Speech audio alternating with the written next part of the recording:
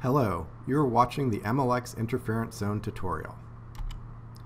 In this video, we will demonstrate how to configure and use interference zones in MLX. We will discuss the different types of interference zones, the different actions the system can take when a zone is entered, and how to configure and teach interference zones from the MLX HMI. Finally, we will discuss using interference zones and application code. An interference zone is a cubic region of the workspace that can be monitored as to whether the robot TCP has entered this region. In MLX, a user can define up to 32 different interference zones. These cubic regions can be defined in one of two ways, either by specifying the center point of the cube along with a length, width, and height around this point, or by specifying the two corners of a cubic region. When configuring a zone, you can also specify 3 different actions for the interference zone. If the action is status only, then a bit will turn on when the robot TCP is inside this zone. This is useful for controlling application logic where you might want to disallow certain motions or actions while a robot is in a particular part of the workspace. This status is returned in the cubic IZ status variable inside the MLX data structure. For example, the picture on the right shows that the robot TCP is currently inside zone number 5. If the action is stop motion, the system will abort and an error message will appear when the zone is violated. This is useful for areas of the workspace such as delicate equipment that you want to prevent the robot from interfering with. The final action is clear zone, which deactivates the interference zone. Now we will show how to configure interference zones from the MLX HMI. First, we will demonstrate teaching an interference zone using the center point method. On the HMI, click the menu button on the lower left, and then click on the Cubic IZ by center point screen. On the top left of the screen, you can enter your robot number and your zone ID. Here we will use zone ID 10.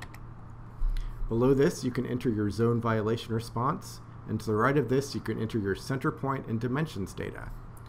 Here I will use the Copy Current TCP to Center Point button to teach a zone around the current robot position. You will notice when I click this button, the information above it gets filled in.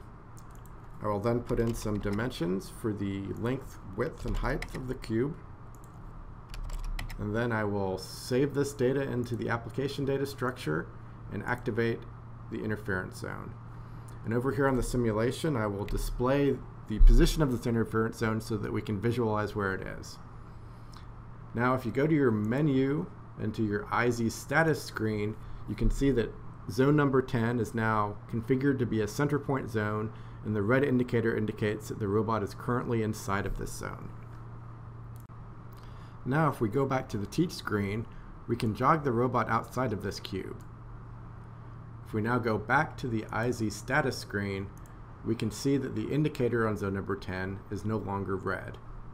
To prevent flipping back and forth between these screens when testing a new zone, you can also use this indicator on the bottom right hand side of the teach screen. So if I enter zone number 10 here, you can see that the indicator here will turn on and off as I move inside and outside of the zone.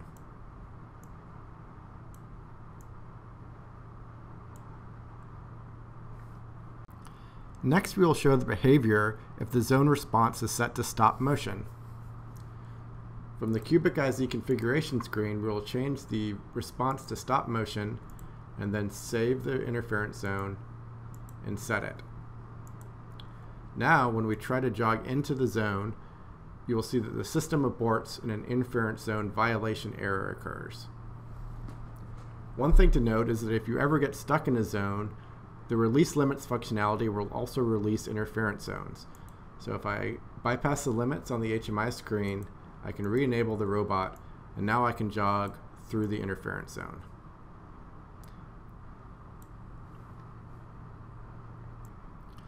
Next, we will show how to teach an interference zone using the two-corner method. From the menu, select Cubic IZ by two corners. On this screen, on the top left, you will see you can enter the robot number and the zone number. Here we are using zone number 11. You can also enter a coordinate frame that you want the zone to be relative to. Here we will show how to teach an interference zone relative to a user frame. If you look on the simulation model, you can see that we have taught a user frame at the corner of the pedestal that is holding the pallet. This allows us to set up the two corners, as one of the corners can be the origin and the other corner can just be the dimensions of the box that you want to go around the pallet.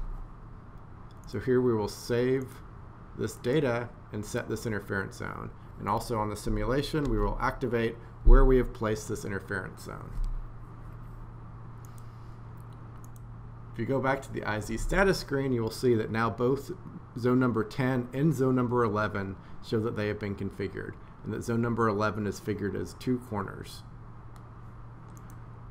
From the teach screen, we will monitor zone number 11, and now we will try to jog into this zone. And you'll see that when it enters it, the zone indicator turns red.